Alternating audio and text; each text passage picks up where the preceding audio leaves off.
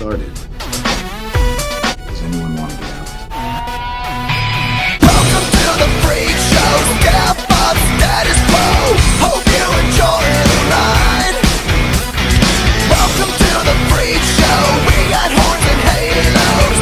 We ain't afraid and we ain't buying the lie. Eat it, drink it, think it, be it, breathe it. Guess you don't even know who I am. I don't believe it, need it, see it, feed it, breed it. Time to make my final stand. Welcome to the freak show. This is where the freaks go.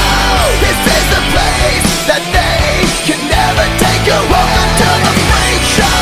We don't ever need no one to tell us who to be, how to think. I don't care what they believe. Oh, oh, oh. Welcome to the freak show. Quiet! Send it to the internet! Hey guys, I hope you're having a good day. This will be my review for Batwoman season premiere of season 3. So this season kicked off right where the last season left off, which is all the villains in Gotham's tech from the old Batman Rogues Gallery have just got their tech floating down the river, and now Mad Hatter's hat is loose in the city and many other villainous items.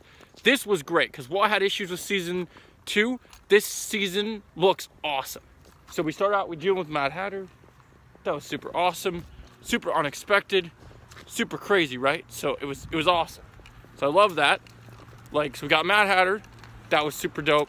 And how we dealt with her, we broke Alice out of prison. And Alice is a little less involved this season than she was last season, but she's going crazy as usual. So that's been pretty entertaining. Nothing super crazy, but good.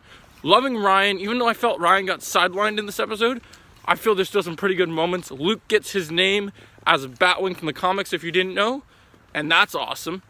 And speaking of Batwing, he is the standout MVP of this episode, because freaking Batwing is a badass martial artist in a high-tech suit, and that's how he is in the comics. So super happy that the show is doing that well, and I will be watching more Batwoman this season.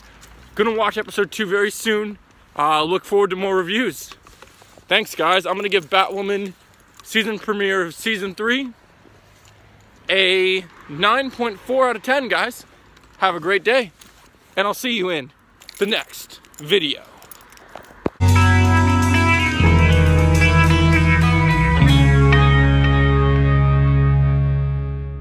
Send it to the internet!